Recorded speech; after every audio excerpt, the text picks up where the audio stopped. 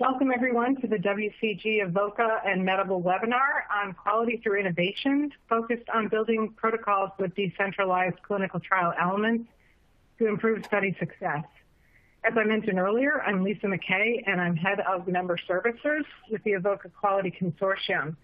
In today's webinar, which will be presented by Chrissy McDonald of WCG Avoca and Andrew McKinnon of Medical, Avoca will share some key findings from its research on the state of the industry report on innovation challenges and opportunities, and Medical will share some real-life case studies that focus on improvements in quality derived from weaving decentralized clinical trials into study protocols.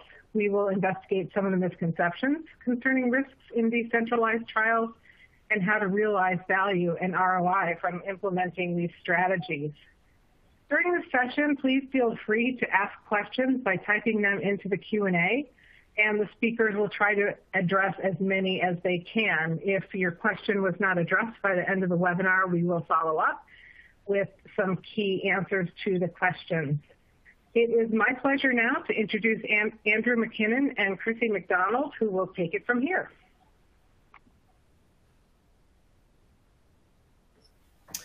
Excellent. Thanks very much then, Lisa.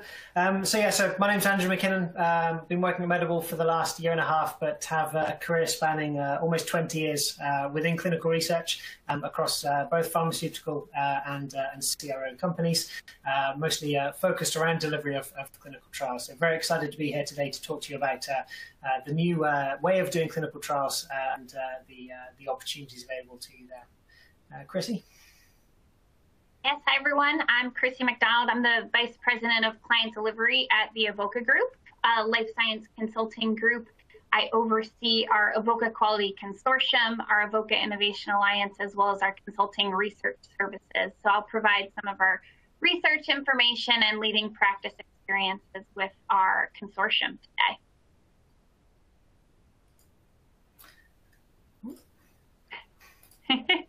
Sorry about that. Excellent.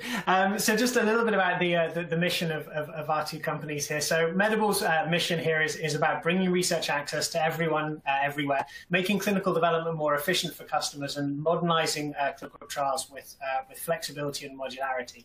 And what I love here is that the mission of Medical is so closely aligned with what Avoca are doing as well. So Chrissy, do you want to cover that one quickly?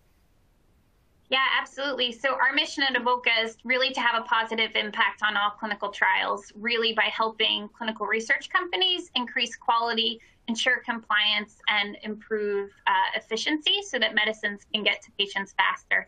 And we do that through that collaborative approach with the concept that a rising tide lifts all boats. So we're here to talk about how we can standardize things throughout the industry and utilize all of our experiences to rise that tide. Excellent. So next, we just wanted to get a quick polling question out to everybody in the audience here.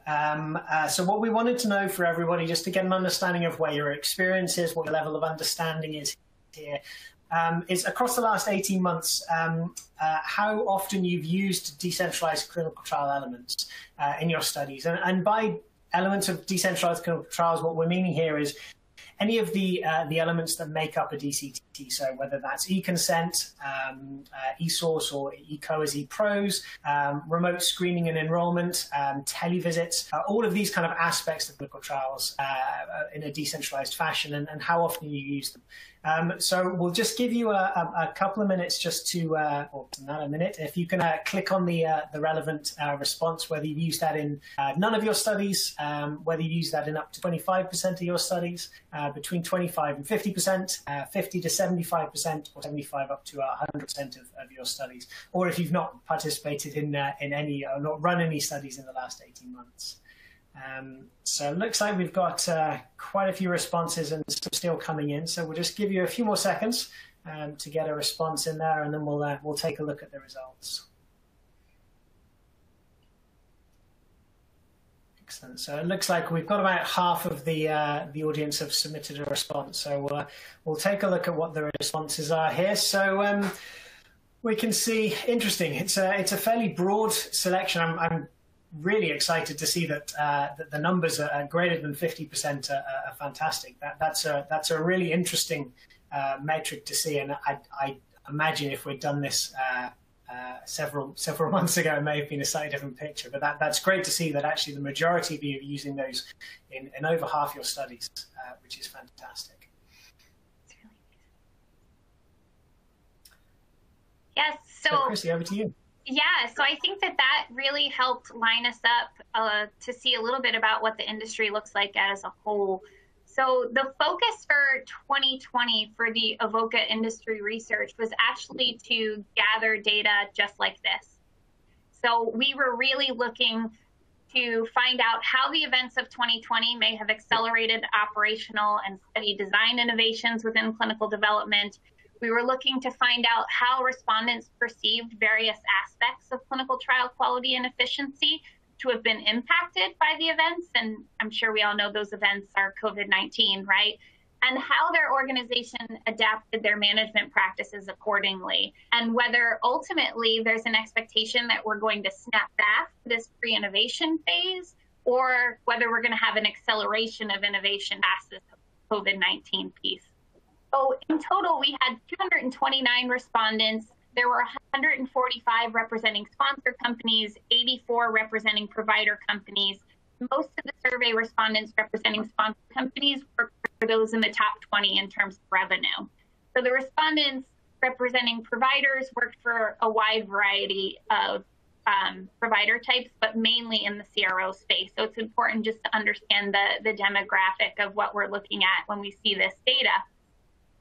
Overall, in terms of their role within their organization, about half of the respondents represented clinical development or operations groups, and slightly more than a quarter represented quality assurance, and the remainder were a wide spectrum across managerial or other functional roles. But one of the questions that we asked them really was, what were the drivers for the adoption and the effective use of these innovations, and particularly decentralized clinical trials? So when we asked that, you can see right here, this was the response we got. And so among the respondents whose companies had deployed these decentralized clinical trial activities and really patient engagement type technologies, the primary drivers for doing so were to increase study participant retention and protocol compliance. And then you'll see again in that list was really out of necessity due to COVID-19 related circumstances. So when you look kind of further at those drivers for adoption and effective use, the necessity for COVID-related circumstances is pretty obvious, right? There were quite a few instances where patients weren't able to access the sites for a variety of reasons. Sites were closed because they became COVID treatment facilities primarily. Some sites closed down for anything that was elective, and sometimes their clinical trials fell into that piece. So there was a need to be able to continue with these protocols and getting these patients their treatment in a new way, right? And part of that is also to improve protocol compliance. And we wanted people to stay on study. So when we implement these, it's often the problem statement we're trying to solve is how do we get patients to stay in a study when they are not wanting to come on site weekly, daily, whatever that looks like for their protocol.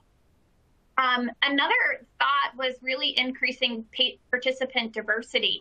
You know, so how do we provide this clinical trial access to patients who are not located close to maybe an academic institution where they can get access to this, or a more rural location? The other drivers were really related to data completeness and accuracy. We'll see some of that highlighted in some case studies later on. And then also to accelerate those timelines for individual clinical trials. So just a broad variety of all positive drivers there of what people are looking to do when they implement that decentralized clinical trial. But on the flip side of the coin, we actually asked as well, what are some of the challenges that your organizations are seeing or perceived challenges when it comes to decentralized clinical trials? And among all the respondents, including those companies who hadn't deployed innovations yet in decentralized clinical trials, The primary challenges associated with the adoption and effective use involved really operational and process integration, followed closely by regulatory challenges or concerns, unclear value propositions, and a wide variety of other things. So if we talk about what that looks like, the operational and process integration piece is going to be something we touch on a lot. There were concerns with how do we make this work with a bunch of different sites using different DCT components? How do we get that involved in our process? Is it simply a plug and play for the technology? Regulatory challenges. As we know, at the start of the pandemic, there were regulatory challenges related to telemedicine and how physicians couldn't practice telemedicine across state boundaries, and other challenges there with DCT. Lack of understanding of the innovation, I think, is really important, and it kind of aligns with what we'll talk about as well later on with how to integrate that technology or the innovation within the process. If you don't understand the innovation itself, it's really hard to picture end to end how it fits in the overall process. There's also some perceived DCT challenges of unclear value proposition, or how do I justify that there's going to be a return on investment there. And aligned with that is really the startup cost of getting some of these decentralized clinical trial components up and running.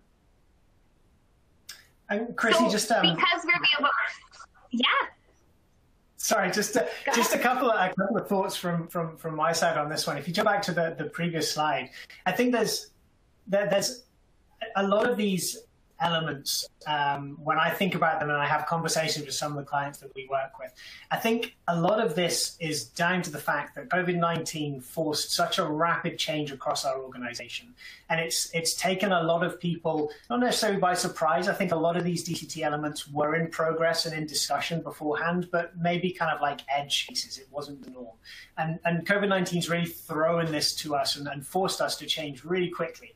And this is perhaps an industry which is maybe not as quick as changing as some other industries. It takes us a little bit of time to get used to an innovation and to adopt to it. And I think that is true for some of the technology companies, some of the pharmaceutical companies, but also the regulatory agencies as well. And having everybody move at such a rapid pace, it's been a real privilege to watch the industry change as a whole and to see it pivot so fast. But I think all of these items here, when I think back to some of the other kind of big shifts we had in the industry, you know, things like the innovation rollout of EDC system, for example, from paper CRFs across to EDC, a lot of these things would have been the kind of challenges we would have seen at that point in time. So I think really it's around just change management, and that takes a little bit of time, and we've had to do it at such a rapid pace. I mean, real breakneck speed here. And so I think it's not something that we should perhaps be concerned with. I think it just fits into that natural change management element. I think you're absolutely right. And what we've heard through the AIA and really the AQC as well is that, you know, these things were happening in pilot projects throughout organizations. What they weren't done is really brought to scale within organizations. And what COVID did was really force us to bring those to scale very, very quickly so that we could get everybody on track and try not to delay these patients' treatments that were, you know, in some cases relying on them. So moving on, as I said, you know, we're the Avoca Quality Consortium. So obviously something that's really important to us is quality. And we wanted to understand, you know, from particularly those quality components, what were some of the benefits and what were some of the risks to quality? And so you'll see that we highlighted here really the top 3 benefits and the top 3 risks. And this is important because we're going to look at these case studies through the lens of each of these 3. So the perceived benefits were, as we talked about, the retention of study participants, the increased diversity of study participants, and ultimately to streamline clinical development. So that was the goal in implementing these and the benefits that they could offer to clinical development. In terms of the risks, you'll see again, it's highlighting that the financial resources required, the study participant safety, and ultimately the study participant privacy, which we know is closely tied to regulations, particularly those that come out of Europe, in how do we do some of these key decentralized clinical trial components and still comply with GDPR.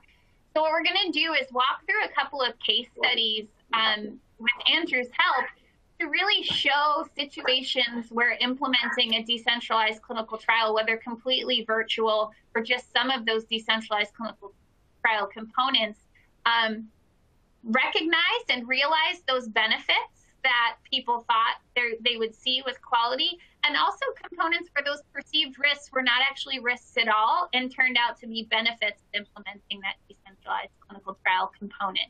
So with that, I'm going to toss it to you to give us our first case study that we can talk through here, Andrew. Excellent, thank you. And just a couple of thoughts myself from some of those perceived benefits and risks. I think, as you mentioned, that the interesting thing is that for each of these, even the item that was retention was seen as the most significant benefit to quality, still had a substantial number of people. I think it's over 20% still perceived it as a significant risk.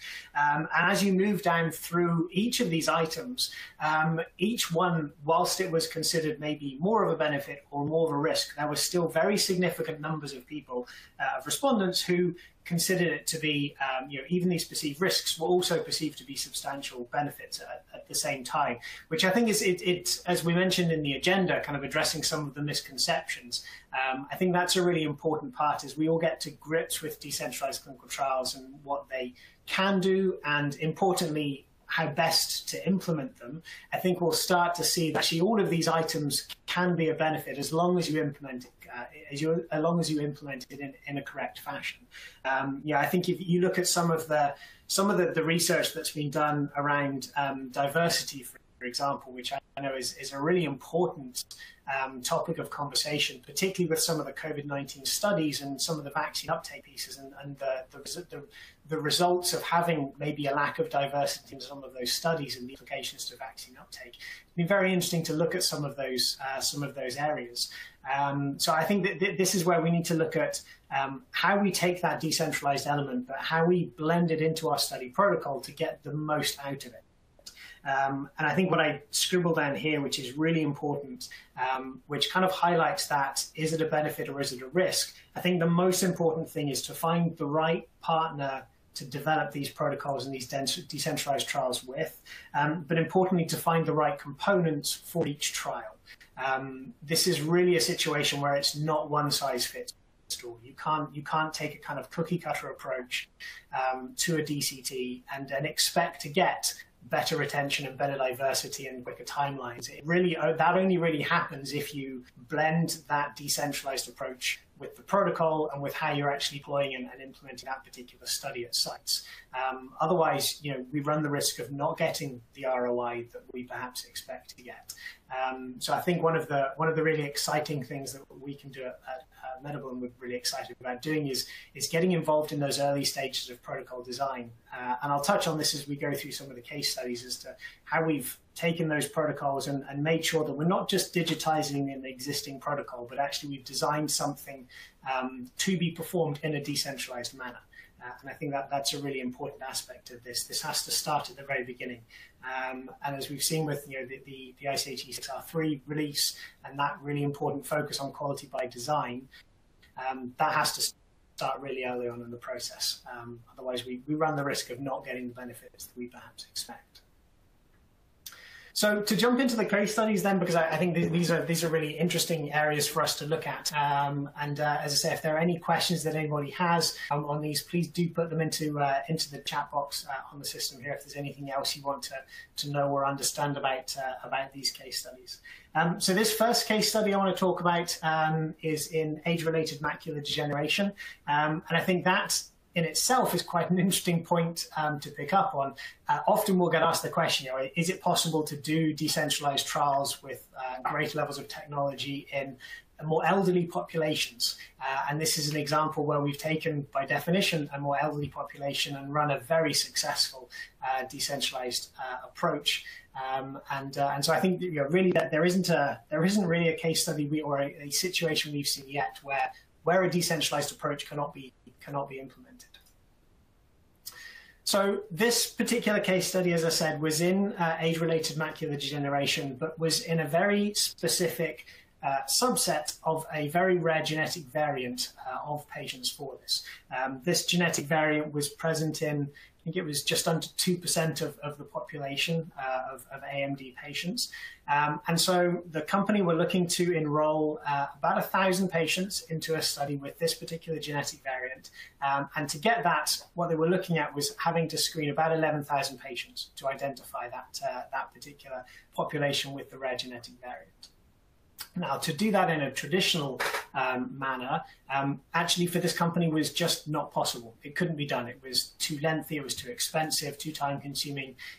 And so the study had been delayed for a long period of time. And we were able to work with them and look at how could we do this in a decentralized approach. And so what we did here was to implement a complete remote screening process, so 100% remote screening using a genetic screening kit and an e-consent approach. So patients were recruited and enrolled into the study through things like social media campaigns, patient advocacy groups, all these kind of aspects. The patients were consented remotely. They were shipped a genetic test. It was a cheek swab, a buccal swab, that went back to a laboratory. This study was focused in the US only. The genetic test went back for testing, and the patients with that rare genetic variant were identified so that only those patients that have passed already that most challenging of eligibility criteria are then presented to the site, and those from that point on the study proceed in a more traditional on-site kind of brick-and-mortar approach. The other area that we were able to look at with the company was to look at, actually, once we've identified those patients with that variant, how do we make sure that the site they then go to is set up near to them? So rather than setting up, these are my 100 sites and everyone has to go to whichever is the closest, we identified the patients, then we identified the site to make sure that we only stood up the sites that were near to those particular patients. So some really fantastic outcomes from this. Even with the remote approach, the expectation was that enrollment would take 2 years. Actually was done in 1 year, so half the time. There was an expectation of about 100 sites in a traditional approach. Using this kind of identification of sites near to patients, we were able to limit that to only 25 sites. And the expectation, or the estimation here, was that the total cost of this trial was reduced by about 40% from the original cost estimate of about 50 million. So some really nice outcomes here from taking a decentralized approach. But again, it's the fact that it was the right decentralized approach for this particular protocol and this particular patient population that means you get those very successful outcomes. So Andrew, just to follow up on that, my assumption is because you were setting up sites sort of after the patient was identified that it was a central IRB that was utilized in the process for the initial sort of consenting, and then you utilize, the sites use that same central IRB to sort of keep it moving? Yes, I believe that was the case. Gotcha. Thanks. Excellent. So that's our first case study. We'll pop into the second case study. So this one is a focus very much on remote patient monitoring. So what we're looking at here is improving the retention of study participants. That's very much a focus of this case study. Importantly, also with this one, we're actually looking at how we addressed what was perceived in the Avoca survey as a potential risk to quality from taking a decentralized approach. And actually, you'll see from this case study how we actually significantly improved patient safety, participant safety from this decentralized approach. And then just a quick comment on privacy. I don't want to go into too much detail because it's quite a dry topic to talk about, but really all of the case studies we have here address participant privacy really by virtue of the fact that that is largely addressed through the construct of the platform, the architecture and the security that exists there. So it's an important part for us to look at. It is something that is a very important topic, both for kind of ethics and regulators as well as the participants in the study themselves. So it's an important part, but really it's to do with the underlying architecture of the system and how it makes compliant with all of the regulations. So just to jump into this particular study here, so this is, as I say, really all around remote patient monitoring and how that was implemented to improve patient safety. So the desire here, the need from the sponsor, was to look at how they could detect instances of a pulmonary adverse event much earlier or much more timely to when that event actually started. Now, this particular product had gone through some traditional studies, and in that traditional kind of on-site approach, we had pulse ox measurements and adverse event collection done during the on-site visits. So during the initial dose escalation phase, those were done weekly, and then as the patient moved through the study and moved into the follow-up stage, those visits became less frequent and became monthly and became quarterly. So the difficulty here was if you're only taking that SpO2 measurement on a weekly, monthly, or quarterly basis, that's really your data point to identify that adverse event.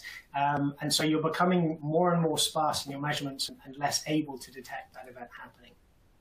So with a decentralized approach, and this is an important way of looking at how do you decentralize the trial to maximize the benefit of that approach. You could have just taken a decentralized approach, given the patient a remote Bluetooth connected pulse ox device, and have them measure that pulse ox weekly, monthly, and quarterly, and you would get zero benefit. It's not going to get you any further or any better situation to be able to identify those events. But because that's a really minimal burden to a patient, it's a Bluetooth device. It clips onto a finger. It automatically transmits the reading to the application on the patient's phone and makes that reading immediately available to the site and to the study team. So what we're able to do here is to implement throughout the life of the study a daily measurement of that. And then if there's any drop in that figure, if there are any issues that are potentially picked up, we're able to trigger additional adverse event collection questionnaires to go to that particular participant. And all of that information can be presented back to the site. They're able to look at it, see if the patient needs some additional interventions, and to put those interventions into place. So really what we're looking at here is getting a much quicker identification of a potential problem, ideally a quicker intervention to prevent that from becoming more problematic for the participant and retaining them in the study, but importantly, really mitigating risk to the participant and showing how we're able to do that in a much earlier fashion. I think that's really interesting, and I think this is a really key highlight where we showed that there was oftentimes a lack of understanding of innovation, right? And we keep talking about it from sort of quality by design components, but this just very clearly highlights that if you're looking to just digitize and capture that time point like you would if the patient were in the clinic, you're going to miss out on that benefit of being able to capture that potential adverse event significantly earlier and, in fact, increase patient safety.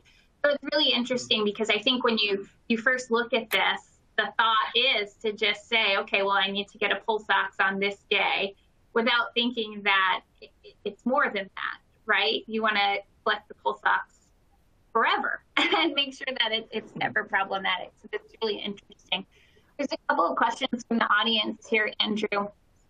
One of them was asking specifically about issues with cell phone connectivity in relationship to this example. And then there's a couple about some of the previous examples too, but let's start with this one first. Yeah.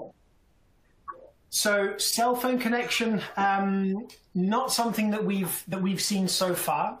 Typically in the studies that we work on, we are using a BYOD or bring your own device approach. So we allow the participants in the studies to use their own device as long as it's of the right kind of the right level. Obviously, nobody in here with Motorola flip phones from the 80s, but as long as they've got the right level of smartphone, they're able to maintain that, and then use all of the that cell connectivity there.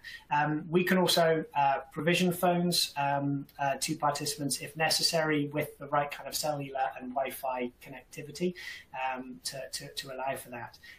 Now, I haven't heard of any particular issues with that. Obviously, in this kind of situation where you've got the patient having to do a pulse ox at home at some point during the day, they're able to utilize likely their Wi-Fi connection, which is going to be the best way of doing this. But the data requirements for these kind of data transmissions is incredibly minimal. It's a very, very small amount of data necessary. We're not looking at transmissions of multiple megabytes or gigabytes of information that's going to cause problems with a cellular connection.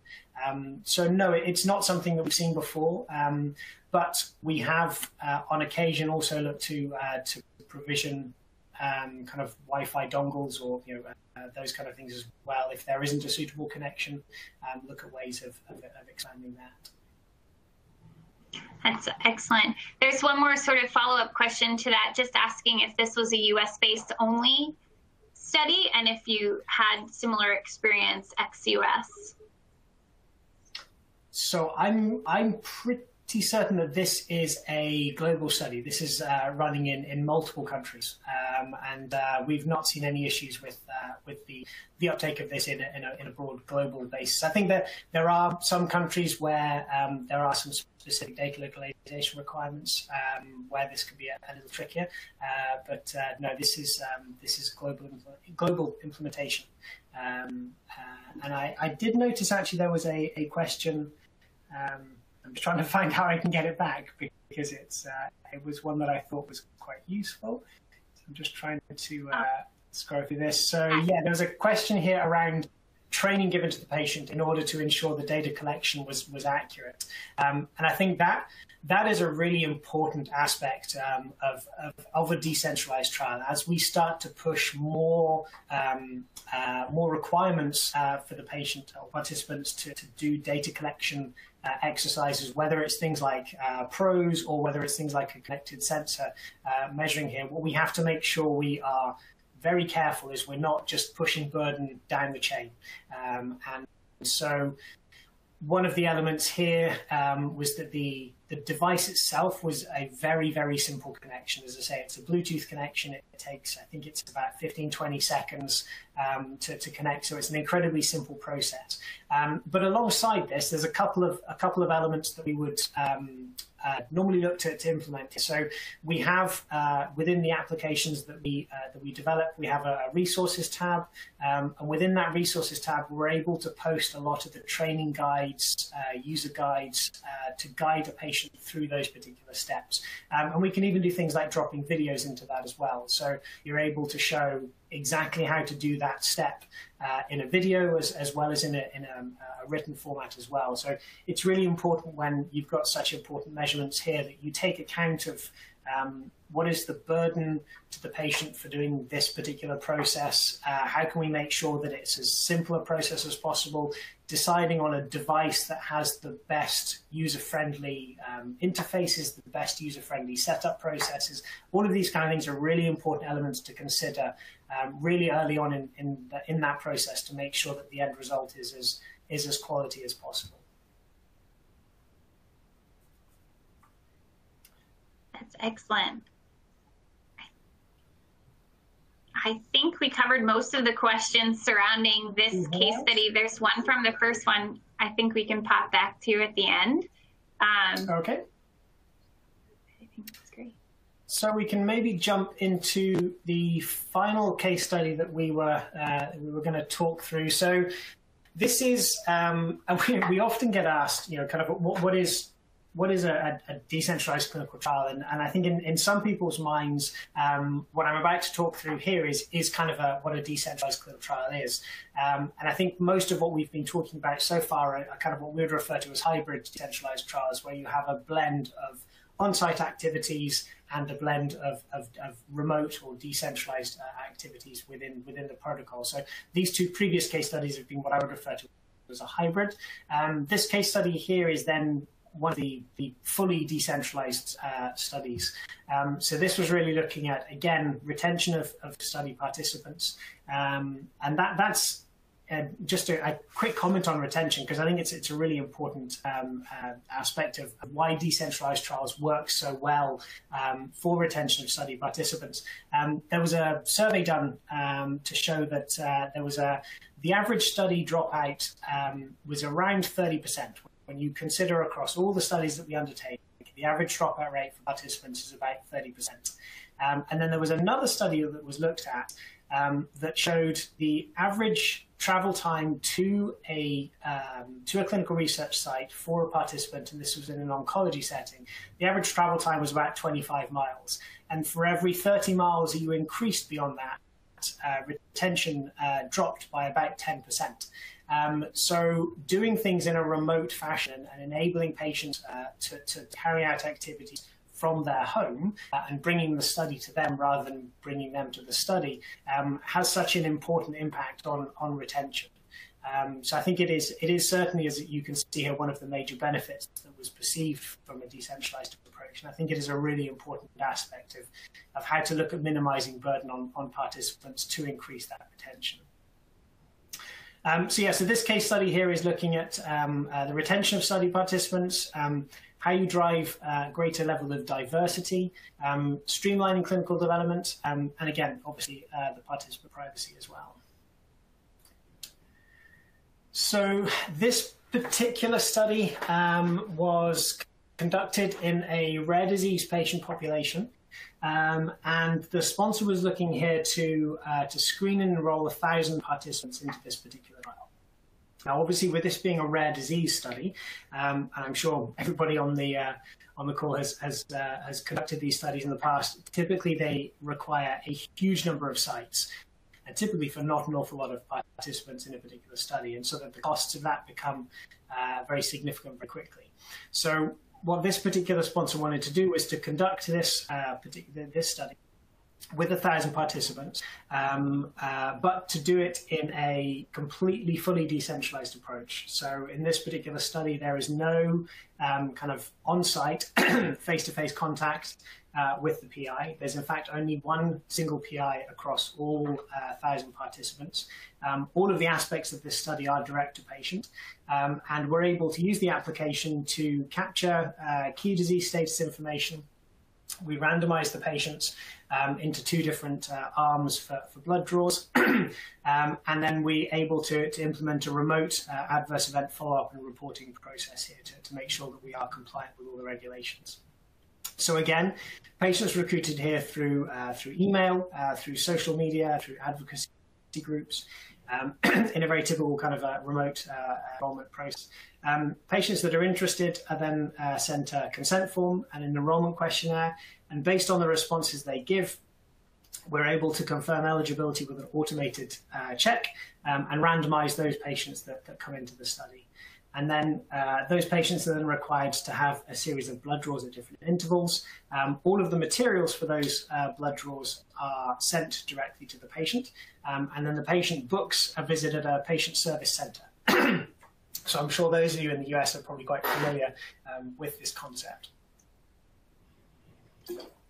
of using using patient service centers to facilitate these blood draw events. And then we're able to take the date of the blood draw, use that to present a questionnaire to the patient in a very contemporaneous manner to that blood draw, so we collect the data at the right time. And then we follow the patient up over the course of the study with various EPROs. And then should any contact between the PI and the patient be required, then we have the televisit function in there. So any questions from the patients, any requirements to report adverse events, all these kind of aspects can be handled through a televisit approach. So we saw a number of significant benefits here. We enrolled just over 75 rare disease patients within the first 3 weeks of the study. So very quick update. We're able to manage that, as you say, one single PI enrolling that number of patients in a short space of time would be very difficult without this kind of automated workflows and making sure that the burden is handled by the technology rather than by the site and the site staff there. So some very interesting approaches here. I think this kind of fully decentralized approach, removing sites, works really well in these kind of studies. It's maybe not the approach to take for a lot of protocols. There's a number of key considerations to make with this kind of approach, but this kind of fully decentralized in this kind of situation worked very efficiently. Andrew, there's lots of questions in here in terms of the investigational medicinal product. There's a couple people who have asked and acknowledged the sponsor's sort of risk-averse nature to just taking the patient's word for it, that they, took the correct amount of IP or dosed themselves correctly. How was that handled across some of these studies? So this particular study, the fully decentralized, the third case study, was actually, it didn't involve an IMP. So this was looking at a couple of other aspects of the disease through blood draws. So this wasn't a study that involved IMP. So what we were sending direct to the patient were all of the necessary elements for the blood draw, the labels, the right packaging, that kind of thing. So this was a non-IMP study here. I think for the other studies where we look at things like direct-to-patient shipment, there's a number of ways of looking at this. And I think what we shouldn't do is kind of overcomplicate things and expect the technology to take on more than we would do in a traditional approach. I think if we have a patient who visits a site and they're given a bottle of 30 pills and instructed to take one a day, and they bring an empty bottle back, we take it that they've completed that task and done one a day, and we do that accountability. There are certain situations where maybe a more robust and rigorous approach, and you can do things like Bluetooth connected pill bottles that monitor when the bottle is open, pills are taken out. So there are additional opportunities to look at a more robust assessment of drug compliance. But as I say, I think we need to be careful about expecting the technology to do too much and go too far beyond what we would do previously. I think that's very helpful. And again, if you're doing a study that is of a hybrid nature, then you have that opportunity to have that more frequent maybe contact during those phases. I can see a question about the IMP during dose escalation. That was really something that was managed on site with more frequent on-site visits, and then as the patient became was off dosing and being followed up and was doing less frequent visits, that's when we were able to move into a more remote management aspect of the study. And I think that's, again, really where looking at that kind of quality by design approach for a protocol and how I take the technology and the decentralized elements and put them in the protocol at the right point in time, I think is a really important part of that design process. Andrew, when this, fully virtual trial went to an IRB for approval, was there anything different in terms of expectations or questions that came back from the IRB for these fully virtual trials, or did it feel business as usual in terms of submission and approval, 6 to 8 weeks later or whatever? This was a very straightforward approval process. This one came through very quickly. We'd had a lot of discussion about making sure that the right kind of data and the right kind of explanation was present around the technology and the system and how it worked, all of those kind of aspects. But no, this was a very straightforward ethics approval. I think there's a couple of questions I've seen coming through about do we see problems with ethics committees and regulators on these kinds of studies from a study approval perspective? And I think our experience so far is that as long as you present the right information to the ethics committee, really the same kind of process as we would for any submission, as long as an explanation of how you're managing privacy and security, exactly what the application is doing, how the decentralized elements are built into the protocol, and that is all explained, then so far our experience with ethics committees have been very happy to approve these kind of approaches. We've seen some questions come back, but nothing really from my experience that was kind of out of the ordinary. In terms of that as well, looking less from the regulatory perspective and maybe the IRB perspective, but what about the patient perspective? We know that for some patients, They want to be home, and some want to be in a clinic and seeing it.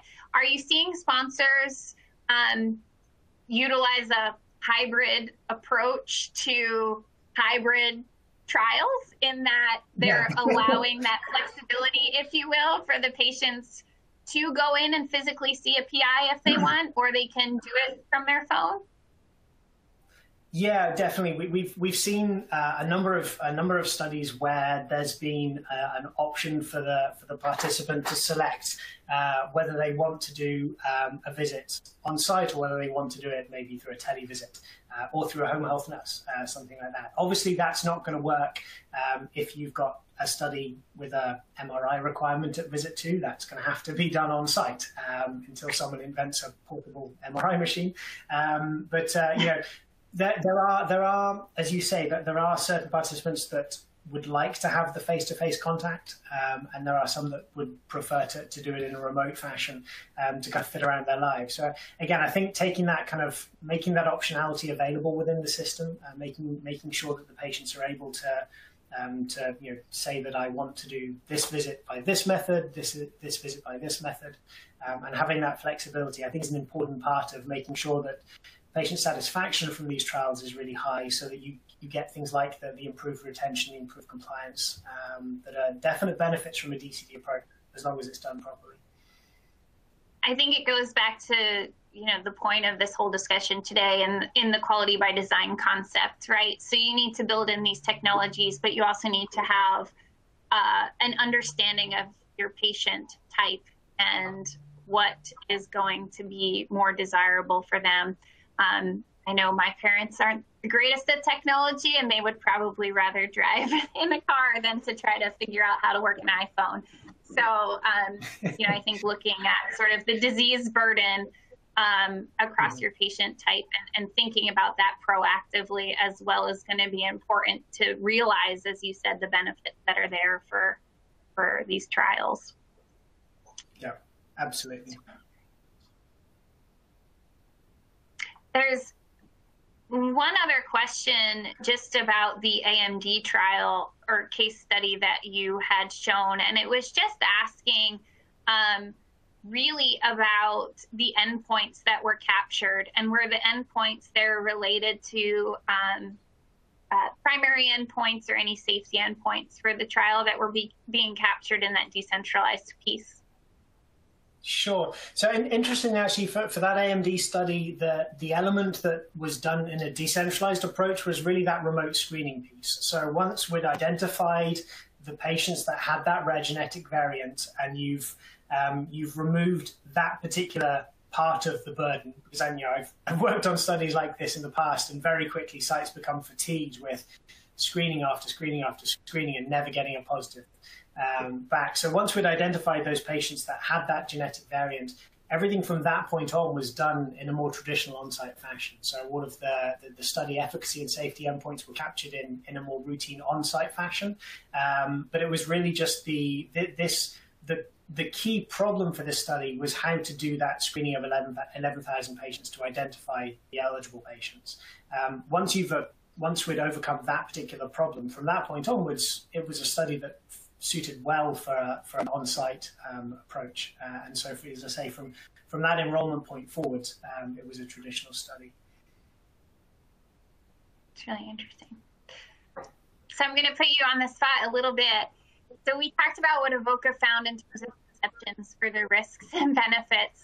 How do they align with what you experience with your clients? When people come and they're talking to Medable about implementing some sort of DCT component, what are their biggest concerns? Or as you're sort of talking through their potential trial with them, what do you feel like you're always trying to kind of calm their nerves about?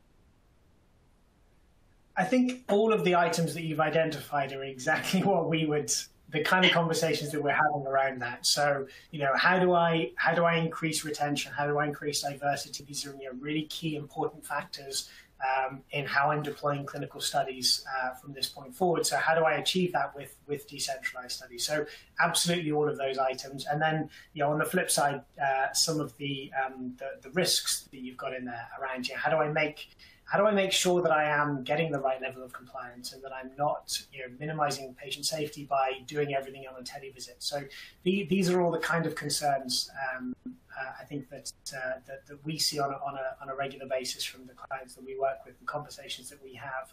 And I think really the answer to this, is, as I said at the beginning, is that kind of that protocol fit approach.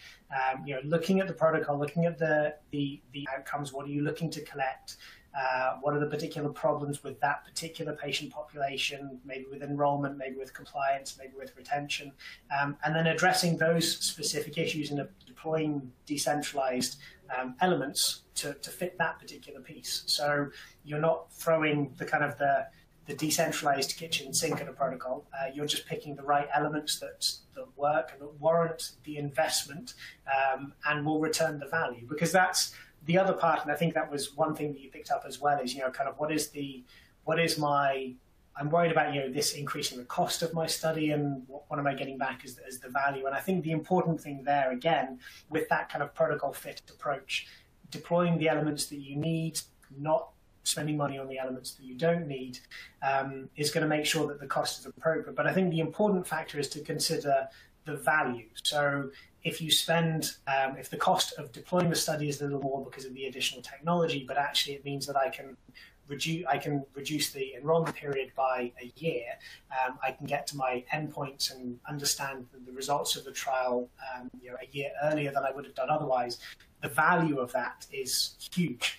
And I think that's really where it's important to consider kind of the cost and the value, and to look at what is the return on that investment from deploying something in a decentralized approach.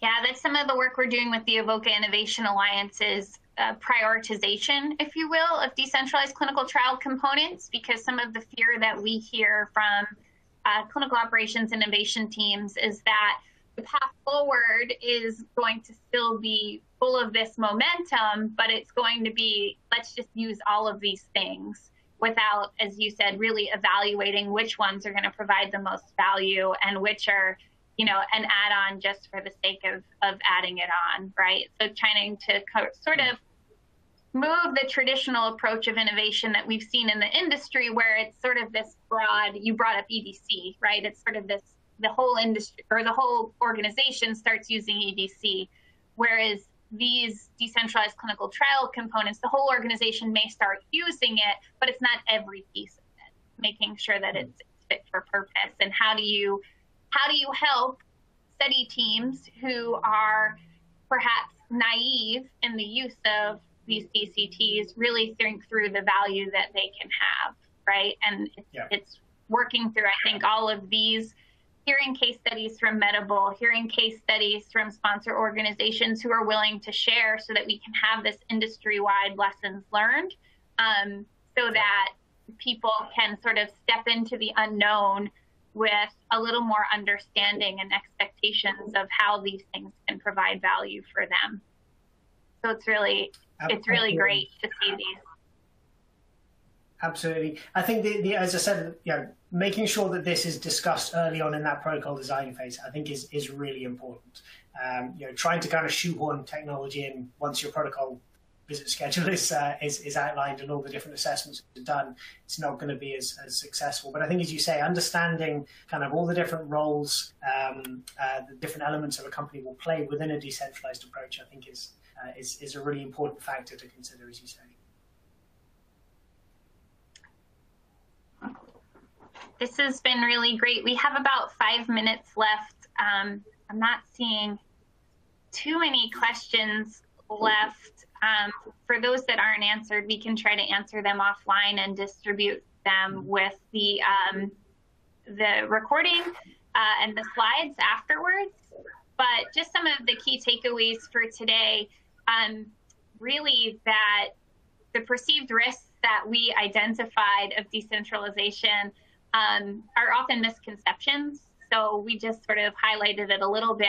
But I think the more that we can share these through the different collaboratives that are out there, through webinars like this, and be able to share our experiences.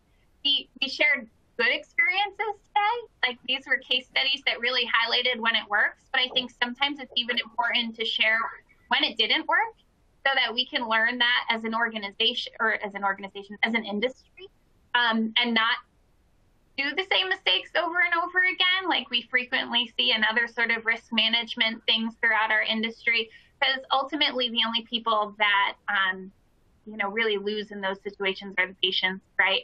So making sure that we can continue the open dialogue about these things to really change those perceived risks to being risks of protocol design, but not necessarily risks of using the technology there. And again, I'm grateful to Andrew for being able to highlight, for us, for the AQC, we're doing a presentation on the industry research in the middle of June. So it's really nice to be able to present these as risks, but also be able to highlight case studies in which that they're actually benefits so that they're not deterrents. The last thing we want to do is say, here's a risk of decentralized clinical trial, and people leave thinking that that's fact, right? And I think what we did here today was to highlight the fact that, that's not fact, and that we can address that through different means of planning. Absolutely. And I think, I think the case studies that we presented here show that you can make decentralized solutions and deploy them in a way that creates a lot of value. And quite often that value can be put into trials that traditionally, or I say traditionally, we've not been here that long, perceived as kind of a poor fit for a decentralized approach. And I think it's where that final take home here, that quality by design technique, making sure that technology is closely weaved into the protocol design, really should mean that there are very few studies that are not a fit for some element of decentralization to look to reduce the burden to sites and importantly participants in studies. So I think that it's really important, that part, to look at the early design element of a study, consider the problems you're looking to solve, and get the right DCT solution in amongst that to fix that particular problem. I think that's to me is a very important takeaway for everybody here. Well, this has been awesome. Thank you for partnering with this. We have had a wonderful time. Thank all of you who attended today, and I think we will send some follow-up information for the materials if you'd like to share it with your colleagues. Absolutely. Thank you, everybody, for your participation today. And Chrissy, thank you for everything you've contributed and for carrying out this survey. I think it's been fascinating to see the results of that. So thank you as well.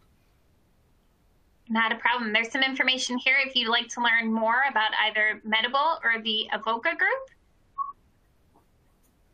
And we will talk to you again next time. Excellent. Thanks so much, everybody. Thanks, everybody.